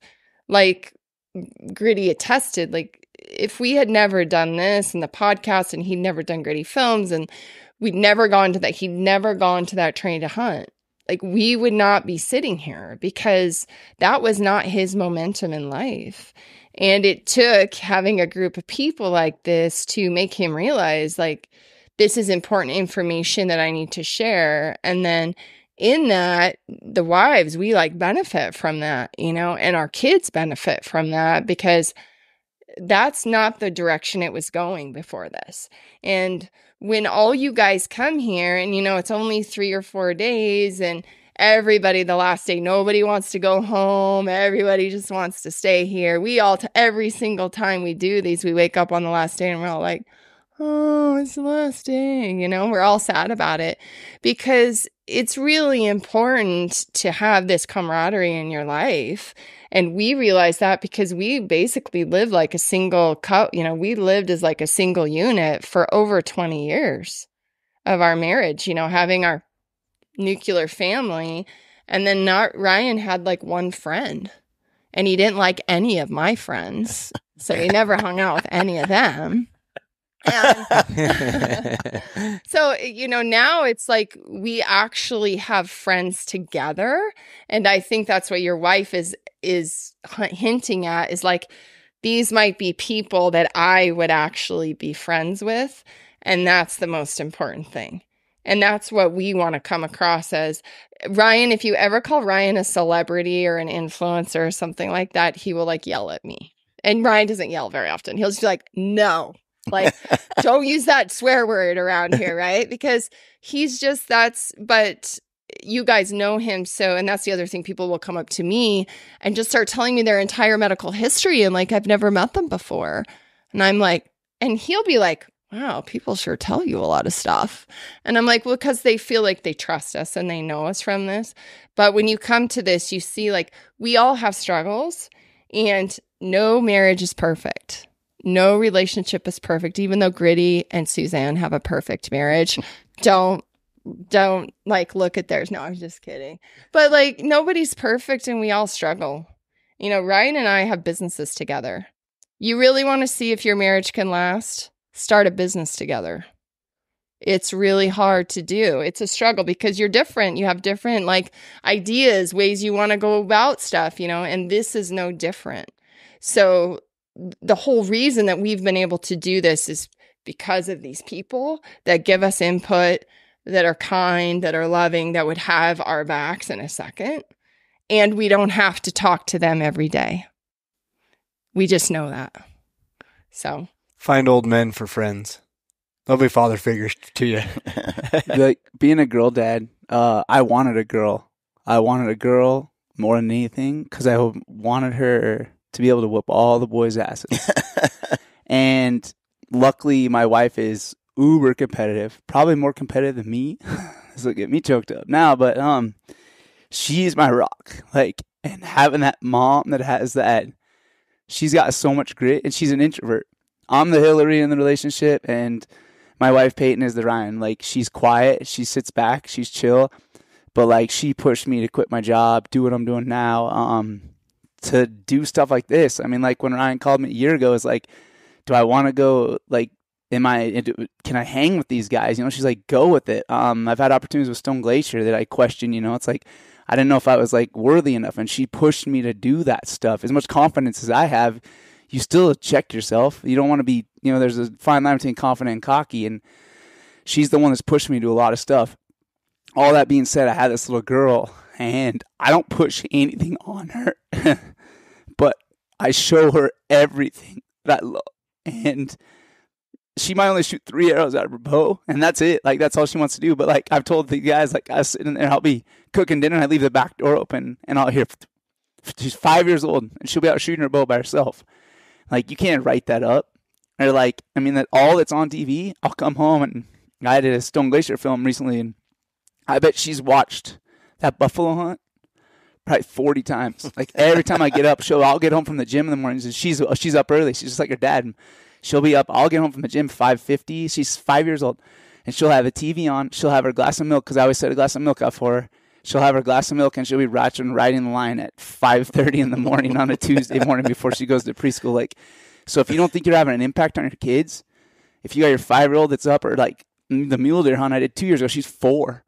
And she'd be watching that hunt. She tells kids at daycare, Dad, this kid at daycare, his dad saw your hunt. Like, you don't think you're making an impact? Dude, everything you do, everything you say is, and I'm watching this little 4 and 5-year-old, and she digs it. She goes on my backpack. She's getting big now. I tell her she's got to walk up the hills. But I've rode her. If you guys do watch me on Instagram, you've seen her on my top pack. She rides my top pack, top of every hill, every shed hunt. I don't leave her. Shed hunting is like it used to be my jam. 400, 500 horns a year. Like, that's all I used to eat, sleep, breathe. I paid for some of her doctor bills when she was born with shed money. But now it's just like it's fun. Like, I'm gonna go pick things. Like, I'm not taking away family time from that. I'm loading her up in my pack. She goes with me on shed hunts. I started baiting bears strongly because she can go with me and bait bears. She didn't slope hunting bears with me, but I can take her and we can watch bears together. Like, so yeah, that's how I changed. You asked how we changed. That's how I evolved. I saved the whitetail hunts for. I don't put in for late season Wyoming rutting mule deer hunts anymore, because I can put in for an extra whitetail buck tag. I can do that with her. Like, I completely quit putting in for mule deer tags, which I absolutely love, so I can whitetail hunt in November with my daughter. That's how I've structured it, so that I don't need another mule deer, right? Like that, I'm going to get a hunt general mule deer somewhere else. I can go do that. And I would rather go hunt whitetail on the edge of some field and rattle and get her to see that excitement with me than. So I have evolved as much as I don't want to like admit it. My hunting has changed. I still have my hunts where I go dig, and I can't wait for the day that I don't think she's too far out, honestly. Another 3 years, if I don't push it hard and I do it right, I think I'll be taking on some wild adventures. She's seen bears at 15 yards. She's had bears stand up and look at us both while she's running my iPhone. She's seen things through a headlamp and bears standing on a rock looking at me this year that 5-year-olds haven't seen. And I don't know if it's the right way to parent. Just like the doc was saying, like, you don't know if you're doing it right. You're just doing what you do. And I got a girl that's going to be tough. And she's gritty. One of my favorite videos of Lainey recently on Instagram was like, you're just like in the driveway and here she comes on her horse. You're like, what are you doing? She's like, you're like riding your horse? She's like, yeah. And she's like 5, but she's just riding this full-grown horse down the driveway. Like, this is a normal everyday occurrence, you know. It's Wyoming, and we had her last year. She's not afraid of nothing. Nah, she's tough. Yeah, she'd run all these other kids right out of energy for sure. I have some older children. I'm about to have them all move out here soon. It's getting close. But I would say one thing I'd throw in there among all this with kids, and you've got a ways to go, but take away the phones. I mean, I can't imagine like the pipeline of garbage flowing into their brain from this device that they're not ready for, they're not old enough to handle, that's just flowing, influencing.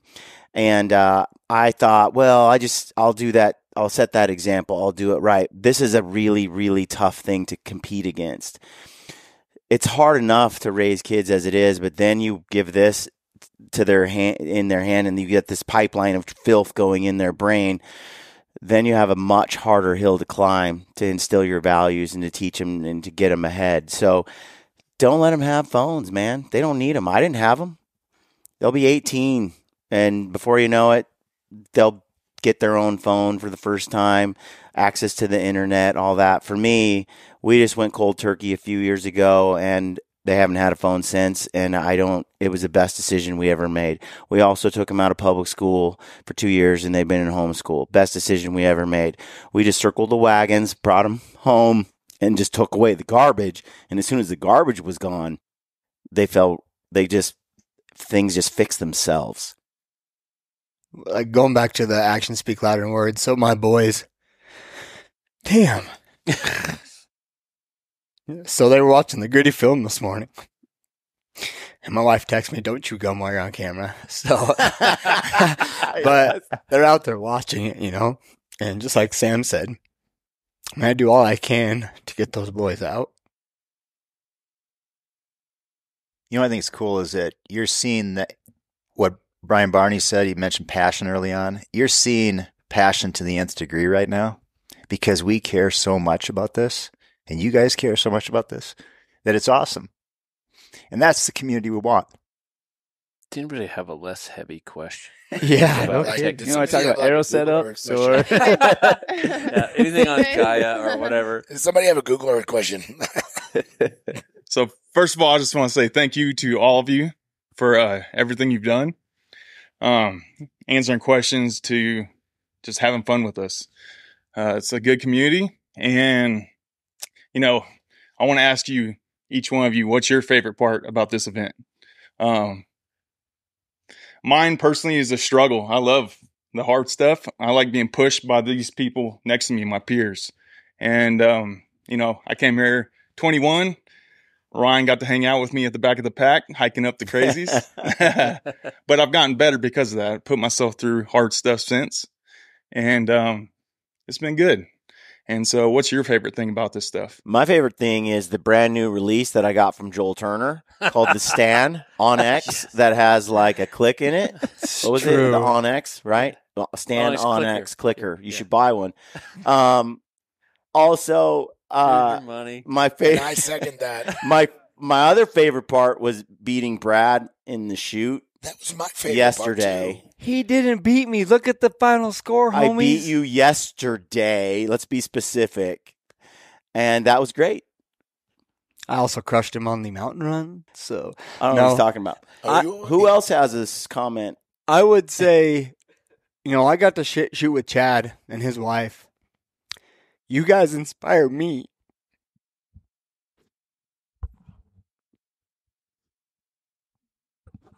I'm just some little redneck kid from Idaho. All right. We'll get it together. I'm just a young kid, I get to be lucky to hang out with these guys, be a part of what Ryan does, Hillary does. And then you guys, I see you. And I was lucky as a kid. I had my dad do everything with. And then you guys tell the stories where, you didn't have that.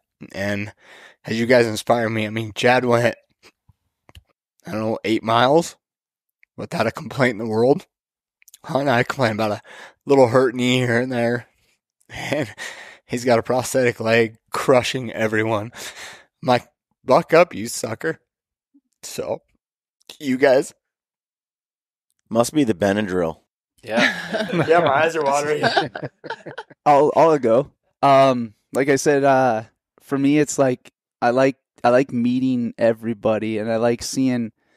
I was saying, Ryan, we were talking up on the deck, and I was like, it's cool, this group of dudes, like, there, you guys are hardcore. Like, whatever you think about yourself, you don't look, you got these aspirations, like, you guys are doing it. Like, I hear these stories of where you guys are going, like, Owen, like, I know some of the spots he's going, and I'm like, you guys are doing it. Like, it's cool to see you're so driven, and you want it so much more to learn. Like your guys' stories in Idaho in the rain, like, you guys are doing it. You guys are hardcore. Like, you just give yourself some credit, because I'm sitting here looking at you guys and I'm getting inspiration. I'm shooting against the guys in my group, and I had some shooters, man.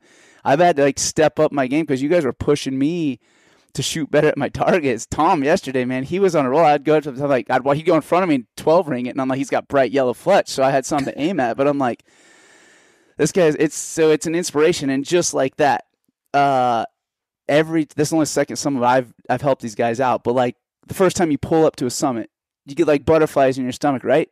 Ryan Lampers is standing on the deck, long hair just blowing in the wind. And you're like, holy smokes, that's Lampers. Or Brian Barney gets out of the truck. I'd never met Brian Barney. Last year he gets the summit, and I just met Lampers, and it's like, it's a shock to me too, guys. I told you, I'm just one of you guys.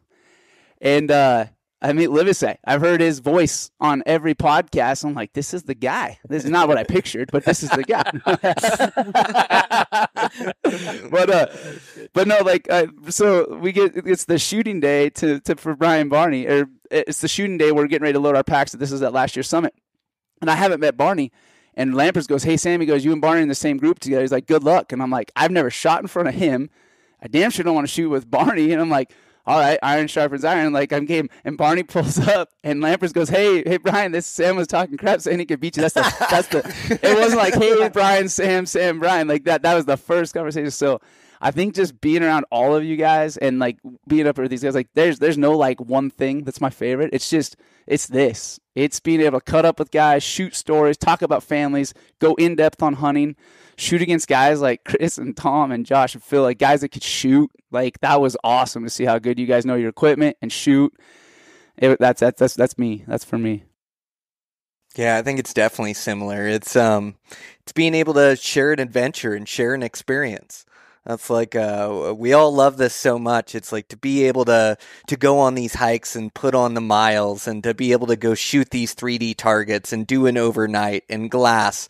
It's like the funnest thing for me. And it's, I don't have too many friends that I have cold beers with. Like, I have friends I go do things with, and Ryan and Hillary and everybody involved has cultivated an entire experience, an adventure, and we get to share it with each other and have these in-depth conversations. Like, I don't hold court or talk in front of a bunch of people. It's like I have to get up here a couple times a summit, but really it's like these one-on-ones or these small groups of people that I'm able to have conversations with. So I think for me, that's my favorite part about these summits. For me, it's easily like the friendships. Been to a bunch of these. I mean, a lot of really cool people. And like, I've kept up in touch with a lot of people over here at the summits. And every year we just start chatting during hunting season, sharing photos, emailing back and forth. Hey, what's up? You're going to be here. I've stayed at people's houses from the summit. Like, I'm just randomly in a state. They hit me up, say, hey, anytime. We do it all the time. Talking to a bunch of people here, inviting them down to Vegas. Like, you guys want to come down to Vegas and shoot some rifles? Let's come to Vegas and shoot some rifles. Like, I'm all for the friendships you make here, talking about these small little stories with people. Like, I want to hear their struggles when we're talking about, oh yeah, that snowstorm that one year in Idaho. I was there as well. Like, that's so cool to like hear how they go through a hunt, talk with me as well, and it's like exchange numbers, exchange emails. Like, this is a community, and I love being a part of it and just seeing everyone's excitement, how we all just love the resource, love the struggles, love the mountains, and it's like, this is home. It's like to be with these people. Joel, favorite part? Oh, my favorite part is when I'm out here busting your chops and you are allowing me to affect you, and you're nervous and you're punching the crap out of the trigger. Then we have a little chit chat, right? And then my favorite part is when we go out there and you're now shooting with control and you're using me, right? Before, you did not want to shoot in front of me. Now you want me next to you because now you're using me to up your determination. That's my favorite part. before Livesay goes, I'm just going to throw in, we all beat him on the course this weekend. So, me. Actually, that's not true. But, man, so I get a chance to, I'm blessed that I get to be here from the very beginning moment to the very last target getting pulled. And, a lot of people think, man, that's a lot of work for you. Dude, it just, I don't think I'd do anything else. And, I got to shoot with Taylor and Matt. And so, I always try to get people to change groups. In the event biz, I'm like, Ryan, we got to get people to go in another team. And every time we ask, nobody wants to. Nobody wants to, because after the first day, you're almost bonded. It's like, dang, they're going to start sleeping in the same teepees and shit. And, but it's cool to see that develop. And guys, last week, Brad, this ain't no different. Brad was crying like a baby last week too. And, I'm starting to worry. We missed the boy. And then this week I got some tears. It's just fun to connect with all you guys. And, we're all serious. I know you guys all think that, man, I don't want to bug them. I don't want to, guys, you spend a lot of your treasure to come here. And even more important than treasure is time. That's what we're here for. We wouldn't do this if we didn't want to stay in touch. Now, maybe you don't want to send us things like, hey, I'm going to Colorado. Where should I go and how should I do it? Maybe not that much big of a question. But Livesay will give you pins. I'll give you all Lamper's pins. But seriously, reach out to anybody here on this table that you want to afterwards, right? It's really what we love doing it. It's not something we hate. It's something we kind of do. So that comes with it. It's part of the game. It's true, but I think I have, I don't know, like 50,000 unopened emails. So I may or may not get back to you. Usually people get a hold of Ryan to get a hold of me. Now me. Yeah, I get a lot of those emails. Rudy, and I'm like, I'm terrible. Anybody has my phone number or email, they don't even bother. They say, hey, will you tell Brian this? Yep. Okay. Well, as you guys know, I work in the emergency department. So I'm seeing people shooting their arrows into the dirt. And we've all shot arrows into the dirt. And some of us still are. And trees. But the problem is some people don't even care about picking up those arrows. Well, I wasn't going the way you guys think I'm going. No, I'm serious. I'm taking care of a lot of people who I'm seeing the end stage of their whatever. Okay. And when I'm talking figuratively about them shooting arrows, they don't want to learn to shoot at something besides the dirt. So they're not learning from why that arrow went into the dirt. They don't care if somebody's trying to get them to shoot better. They're just done. And what we got here is everybody shooting their arrows in an upward trajectory and searching for that target. So you may not be unable to shoot arrows into trees occasionally or the dirt, and you may not be shooting the trajectory you want right now, but we're all wanting the target. We're wanting the 12 ring. And that's the positive energy that I can't help but just feel. I mean, it's just so different to feel that here. So I'm cheating. I get my batteries refilled here more than I give. I firmly believe every time I come here, it's like I'm a way better person leaving here than I came. Well, and you're way broker when you leave here too. A little bit. It's that Onyx release. It's expensive. Yeah. There's a lot of things, everything. I mean, these guys have spoke to it really well. Obviously the friendships we all have up here, that's one thing. Meeting, people from past events, meeting new people every year. It almost seems like it's 50-50 at each event now. We get return guys and new. So whether it appears as such or not, I do really appreciate, shaking everybody's hand and meeting new folks. And, sometimes in the beginning, I'm not the best at remembering names, but I try to, and hopefully by the end, I've got everybody down. But, I just love everything that this has turned into. Hill and I, when we started it, we knew what we were hoping it would be. We wanted to kind of build on the community that we had at Train to Hunt. And, we feel like it's gotten to that point. Like it's definitely got there. And for us specifically, it's much more than what we had even over there when we were doing it. So, we get just as much as hopefully you guys get when you come here and you get to hear from these really incredible presenters. I hope you guys, like I want to speak to Joel Turner for a quick second. I think I was one of those guys like, holy smokes, I'm not the best shooter. I punched the crud out of the trigger for years, but and when you shoot in front of Joel, it's intimidating as heck, especially for somebody like me. But now I want Joel standing right next to me. I tried to like selfishly keep Joel by my side the entire, so I would shoot better throughout the course because I know my scores would go up. But hopefully all you guys, understand what you got from having Joel here. Not just on the shooting, the form and the execution and all that, but he's a man of many talents. And you saw that with the bison breakdown and all things. An incredible educator. So having him at these events has been a huge plus, and hopefully you guys see that. Thank you. That's good. Yeah. Nate from Idaho just had a question, kind of going back to how this is a 365-day pursuit, having to balance things with your other life.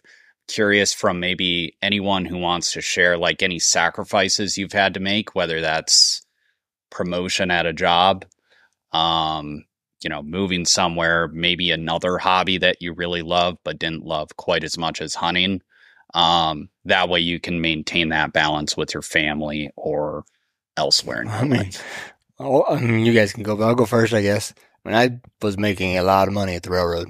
Like, I had great benefits. I had, kind of could do what I want. I could run machinery. I could weld. I could go work labor. Didn't matter. I was making a ton of money, great benefits, but I didn't get to do what I loved hardly at all. Because when I came home, those 6 days I was home from the road, I wanted to spend it with my family. So I was like, well, I'm not going to go hunt very much because I want to be with them. And now this has allowed me to, taking a massive pay cut and just working harder. The family relationship, as a whole, just following my passion for hunting and being in the outdoors, but then also exchanging that passion to hopefully my boys as they grow up and they can see that, oh, Dad's following his dream. I hope they do the same. Yeah, we made big changes back in the day, and that was thanks to my wife Hillary here. We made a change of location. We were in a place where I had steady work, family business, all things were good, good clean living, but the environment that we lived in wasn't that great. The coast, traffic, standing in line just felt like a daily thing where hours of your day are always sitting in line or, driving somewhere. And so, we made a huge commitment to come over here to Montana. And for me, that was a big leap, for her, not so much. She could work anywhere, but, to start a few new businesses that would allow us to be here, to be able to raise our girls here was a big step. And I don't think it could have gone any better. Really happy with that move. And it's allowed us to, again, like these guys have said, spend a lot more time with them, work from home. I hunt a lot, so I'm definitely still on the road, but I'm not on the road driving and just coming back angry. So somehow, some way, we put ourselves in a better place in the state of Montana. Yeah, I'm just going to say a quick thing about sacrifice. If you can't sacrifice something, then you just don't want it bad enough. I went to medical school. You do hard things in your life if you want something really bad, and sometimes you sacrifice, sometimes people you love, time, a lot of money. But in the end, it can pay off. So I think our move, it was just Ryan just couldn't see what else he could do, and it takes somebody else sometimes to just force you to make a change. And once we made the change and you get through that hard part of what that means to give something up, that's all I think more times than not, it turns out good. But you have to take the leap. And, Ryan used to make a joke about I just jump off cliffs without nets. And he kind of stands at the top and there's no net. He's like, what are you doing? And as I'm running past him, jumping off the cliff. So, you have to have a good balance, I think, too, in your partnership. And if one person's not daring enough to make it, the other person might be overly daring. And sometimes that overly daring person might be just what you need because they're going to force you to make an uncomfortable change. Sometimes that's just what you have to do, like giving up a bunch of money, giving up a family business and steady, whatever. I think you just have to, life is so freaking short. When we got to be almost 50, I was just like, we are not getting any younger. Like we have to make a change because, as people get older, they get harder to change. So that's what I would say about sacrifice. I left this hunting summit last year. This is about the exact same date. I went home and gave my 2-week notice to a job that I'd been at for 20 years. Had a real good talk with Brian Barney on the deck of the cabin that we were at last year. Last morning of the summit, me and him were drinking coffee. And I'd been kicking around an idea to do a life change. My wife had been telling me that I needed to change for about a year, but it's hard to walk away from 20 years doing the same thing, getting a steady paycheck, carrying the insurance, providing. And I had a good conversation with Barney, and I literally went home, worked a week, gave a 2-week notice, and walked away from a job July 18th, 11 months ago now. And it was because of a community like this. You want to talk about strength and what it did to me, too. And it takes some guys like iron sharpens iron. I said that yesterday. I was like, yeah, some of you guys saw me hike out. And I told my crew, I was like, I'm going to catch Barney because that guy's a beast. And just that push and those sacrifices. Yeah, I dropped a job. I didn't look at it like that. I mean, yeah, I quit team roping. When I had a family, I used to team rope quite a bit, rodeoed quite a bit. Took all that. Hunting was more important than any of that. I hunted, obviously, but when I wasn't hunting, I was rodeoing. There was all sorts of little things. I was rode snowmobiles, but then the family came, and then it was like I need to pick one hobby. So yeah, those were little gives, right? But now you get around stuff like this, and you learn how much you love something. And Barney opened my eyes. Some stuff. Lampers opened my eyes. I mean, his story is exactly the same. He quit a job that he had been forever, but they moved. I didn't have to move, thankfully, and to create something that you love and chase a lifestyle that you love. And boy, oh boy, it opened my eyes in the last 11 months what's out there, as long as you're willing to work hard. Can you imagine giving up hunting? Right? So it's the pinnacle. It's what we're supposed to be doing anyways. Right? So all this stuff, when we talk about sacrifice and all those things, those are all things that are not hunting. Those are all things that can be sacrificed and we can survive past that. Hunting is the top. It's our compass. It's what we do. It's our everything. It gives us this purpose. It's what we're supposed to be doing anyways. So if it's not directed at hunting, and if it's affecting your hunting and your family, because those two things are synonymous, get rid of it, right? Get rid of it. Do what you love and make sure that is following your primal nature and how we are built and what we're supposed to be doing. We dance around this issue all the time. Hunting is at the top because that's how we survived all these years. So all the other stuff is fluff, right? Family and hunting are your directions in life. Everything else, pitch it. Let's go hunting. Wow. I've been on a lot of podcasts and people talk to me. It's like I was on Cody Rich's entrepreneur podcast. And people always ask me, man, you're hunting a lot, you're this, and when do you decide? I get all these, if I just work 10 more years, I'm going to retire and I'm going to do, no, you're not. You're not. Matt and I had this conversation a little bit yesterday on the mountain. Man, I just got to do this. I just got to do that. If I just get over this hill, then I'm on easy street. Guys, I would rather work in my 70s than wait till I'm 60 to retire. This is me. This is my personal advice. When I moved to Montana 8 years ago, my wife, very similar to Ryan's story, she forced the deal. I'm an entrepreneur. I will not stop. I'm building businesses. I'm buying businesses. I'm creating nightmares for myself, right? And I'm just driven to like my bank account balance. How much money I got?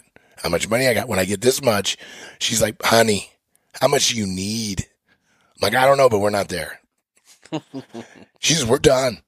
Our marriage was on the rocks. I mean, there's a whole story. I mean, it was tough, right? She goes, we're done. We're moving in 1 year. She gave me 1 year to sell off everything we had, businesses, all of my entanglements. God, if I could have done that 10 years before I did it. Guys, you just got to, I'm not telling you to be reckless. I'm telling you to be purposeful. You're never going to have enough. There's never a number. But, I mean, McDonald's is paying $25 an hour. You can work there till you're 80 now. So don't wait until it's your perfect setting or your perfect this. It's never going to be perfect. So, you know, man, I really hate seeing those guys that really say, when I'm 65, Joel and I just had this conversation. The minute he could get out of the police, he was out. He's ready to throw it out and get it on. And I think that's my biggest advice is don't wait until the time is perfect, because it's never going to be perfect. Gary Vee said one time, would you rather be smiling and laughing in a Toyota Camry or crying in a Porsche? You know, you could have that job where you're an accountant making all this money, whatever it is, a doctor. No, Hillary's, you know, but you could have this, you know, eternity of school, tons of debt, and this lifestyle, right? Or maybe do something with a little less money that you love. And what's that thing, like, if you do what you love, then you never work a day in your life, that kind of thing. Look, I just money's never been a huge driver for me. It's freedom. Freedom is what I want. Money allows me to have a little more freedom. So there's that. But at the end of the day, I just think there's so much more that people are capable of without chasing the almighty dollar, without having a big bank account. Be content with less in that regard and have more time. And that's kind of how I structured my life. When it came time to roll the dice, I've rolled the dice. And I've always felt like, you know, what's the worst that could go wrong? Okay, so I fail.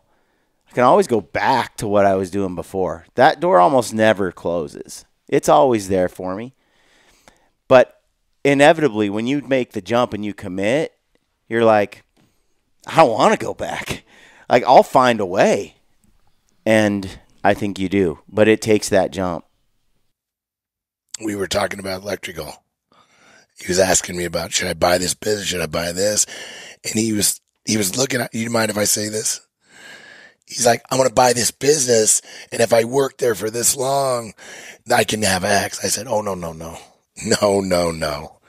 You buy the business, you get somebody else to run that business, and then you do what you want to do. And I don't know if it moved the needle, but don't buy yourself a job. Don't buy a business or buy a company that I always give if your personal trainer is the worst job on the planet Earth. You only make money when you're training somebody. And your reputation is driving it, right? When you're a personal trainer at the gym, you make $100 an hour. If you're not there, you're not making money. Think about things that you always hear passing, all the buzzwords, right? But you need to create, you need to wrap your life around things that keep rolling, whether you're there or not. And not entirely, but where they can function and they can roll without you. And once you start that, then you'll start picking up another diversification, and once you learn how to do it, you just start stacking that all up, and you start creating these multiple sources of revenue. That's how I've built my life. And then none of them are huge, but they all add up. And I think a lot of us at this table take that approach. And, but that's my advice on that too, is like, it was a great conversation. We're sitting around the fire, and he was like, man, if I just worked there for 10 years, I'll be set. And I'm like, how about you don't work there and you're still set? So thank you, everybody, for being here.